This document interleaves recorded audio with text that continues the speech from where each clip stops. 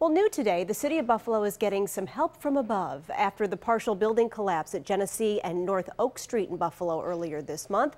Now a drone company's been hired to get a better look at the city's older buildings. As our Steve Brown reports today, airborne building inspections are expected to begin immediately. Hey there, good afternoon. Buffalo is an older city. It has lots of older buildings like this one on Pratt Street, which dates back to the late 1800s. Preservationists and city government would both like to see this building repurposed into something. But how do you know the exact condition and how much work that would mean? Drones may eliminate that guesswork. Today, Mayor Byron Brown announced a Buffalo company, Eagle Hawk, will be flying its drone squadron to help the Permits and Inspection Services Department perform better assessments of problem properties in the city.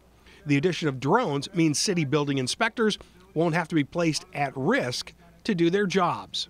The buildings are older around here. We need to get up higher.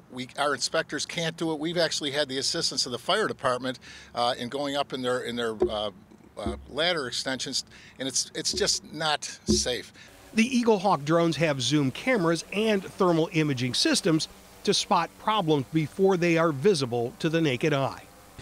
The mayor says the drones for now will be limited in use for the city's buildings and inspections department and also the fire department, with no application anticipated for police or police work.